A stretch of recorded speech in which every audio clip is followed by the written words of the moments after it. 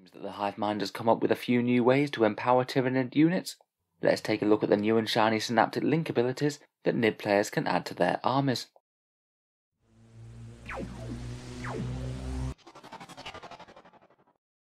Hello and welcome back to Auspex Tactics, the strategy focused 40k channel, where today we're talking about a buff to Codex Tyranids with these new and really quite powerful Synaptic Link abilities. These rules again come from Warzone Octarius, the Rising Tide, alongside the Hive Fleet Leviathan supplement, Tyranid Crusade rules, and a bunch of reprinted rules from their Psychic Awakening supplement. It's kind of interesting to see a mechanic like this added in alongside a supplement book. It does feel like the sort of rules that would generally appear in a 9th edition codex, the paid for in points upgrades that Tyranids should get. But the fact that it's here along with the Crusade rules really implies to me that there's not going to be a Codex Tyranids for 9th edition for really quite some time yet. Not exactly the best news for Tyranid players, but I guess it's something to be using in the meantime. And as it goes, I really do quite like this new mechanic. It feels fairly fluffy for the way you'd expect Tyranids to operate. So let's take a look at these pretty powerful new buffing abilities and how they work. So the new rules are called the Hive Mind Synaptic Link and are basically a new rule for Tyranids for any Hive fleet. They aren't just locked to Leviathan or anything. Basically each of these abilities is an individual points cost upgrade that you give to your synaptic creatures for around 10 or 15 points per choice, and each synapse creature has its own synaptic link ability. You don't get any choice between them, either you just choose to upgrade to that or you don't. Interestingly, the number of the abilities that you can take is limited to the battle size that you're playing, so you could have one of these abilities present in combat patrol, 2 in incursion, 3 in strike force, or 4 in onslaught. I feel that that's really quite good news for strike force games. I think that getting 3 of them in there is enough to get the good ones, and then leave any other passable ones, even if you do have any more synapse creatures that you could upgrade with this. Basically these synaptic link abilities are used by the model that bears them in the command phase, and they can give the buff either to themselves or any other Tyranid unit from the same Hive fleet that's within synaptic link range. You can't stack one unit with multiple different link abilities, so basically in the command phase you'd have to decide where these buffs are going to be handed out to. I'd say maybe the most fun and fluffy bit is the synaptic link range. You can either just broadcast the buff to any unit within 12 inches, or you can do an interesting kind of chaining effect where, say, if you're within 12 inches of another synapse creature, then you can kind of relay the buff through them, and potentially chain the buff quite a long way away through various different synapse creatures all within 12 inches, and potentially even buff a unit on the other side of the battlefield. Say for example in the diagram, the Broodlord with the Master of the Shadows synaptic link ability, he can chain that through the Hive Tyrant and give it to the Gene Stealers, even though the Gene Stealers aren't actually within 12-inch range of the original Broodlord. I must say, I do think that the mechanic's really quite well thought out and pretty fluffy. The Tyranids are supposed to try and maintain a synaptic web to keep control of their organisms, and this gives you a really good reason to do so for added flexibility. So let's take a look at the abilities in question and which ones I think are probably going to be the strongest and most played. First up we have Mastery of the Shadows for 15 points. That's the one that the Broodlord gets. I think this might be one of the strongest. You give the unit being targeted both light and heavy cover, so +1 saves both in the shooting phase and in the fight phase. And I think that's pretty cool on big high save monstrous creatures who wouldn't normally be able to take advantage of either in game. If you do choose to use it on some more little guys though, if you use it on a non-monster unit, they also get the benefit of dense cover from attacks made from greater than 12 inches away. That's really quite a nice shooting debuff. Even if it was just used on a lowly Gaunt Horde holding an objective, getting up to a 5+ save and -1 to hit are both really quite nice buffs against shooting and being shot off the board.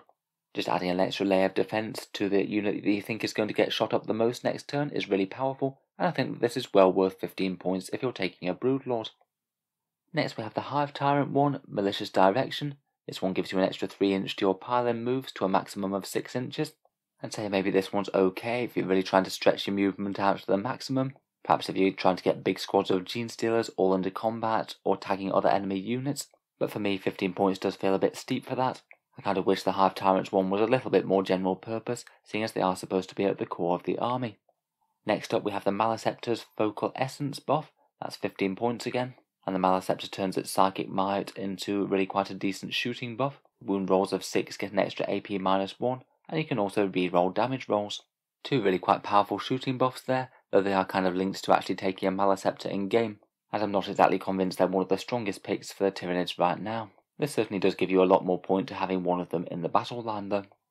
Next up we have Psychic Creep from the Neurothrope. This gives the unit that you're buffing a leadership debuff aura. basically a 6-inch aura of -1 leadership and minus combat attrition, and that could potentially be a really quite wide-reaching one, particularly if you put it on a big horde that's about to get in combat with the enemy.